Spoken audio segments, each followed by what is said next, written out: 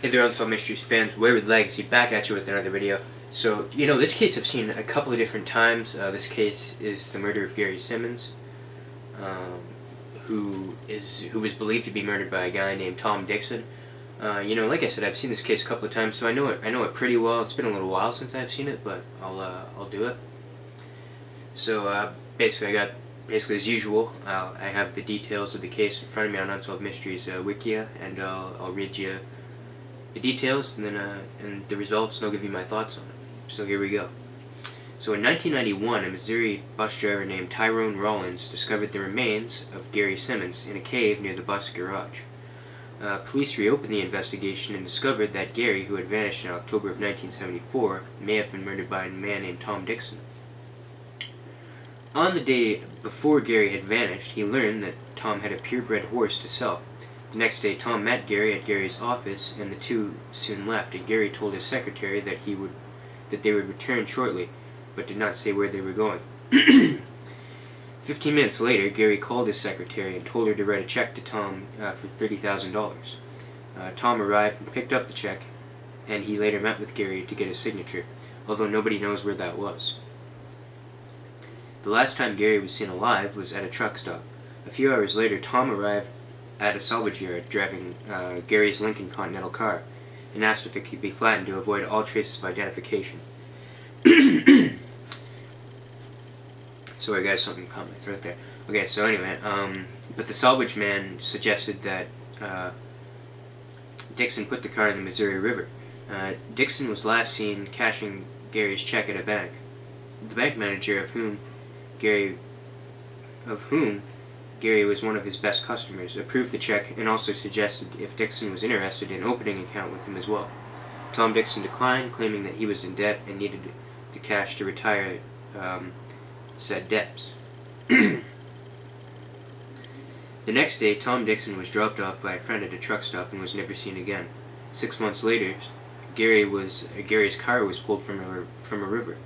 The police have no idea what happened to the two men until Gary's skeletal remains were located in 1991. Authorities believe now that Dixon murdered Gary over a bogus horse deal. So here's the results. Still wanted.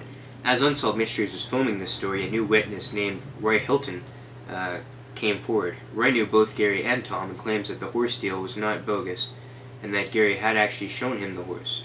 Roy believes that Gary may have been killed over the black market gasoline because Gary's gas station had been failing. As many in the oil and gas station business had been hit hard by the 1973 oil crisis. The case is now considered even more complicated than before. Police believe that Tom Dixon may know who killed Gary Simmons, or may actually be the killer, but police only have enough evidence to an arrest warrant for auto theft. In the stealing and subsequent destruction of Gary's vehicle, so Dixon is now in his 80s, and authorities suggest that he is very likely to be dead. So, even with this new witness coming forward and saying that he knew Tom and Gary, and that Tom actually did have a horse that he was going to be selling Gary, I still think Tom murdered Gary. It's very fishy to me that that Tom would jack his car and then go to the crusher or the salvage yard and want it to get crushed, and then basically destroyed it by driving it into the river. So that's one thing there. So I believe that Tom did murder Gary.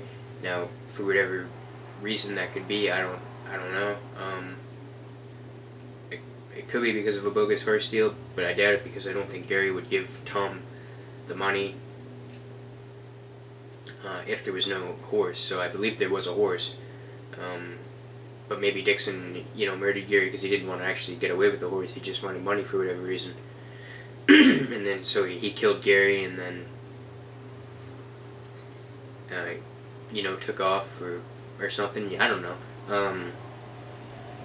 But yeah, I do believe that he did it. I'll go with the police's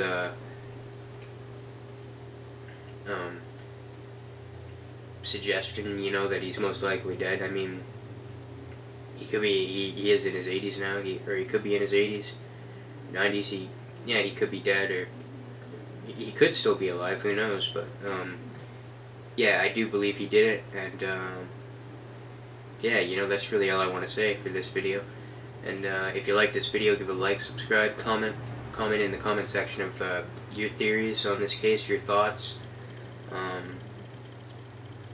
There will be another video after this one. I just gotta figure out what I want to do.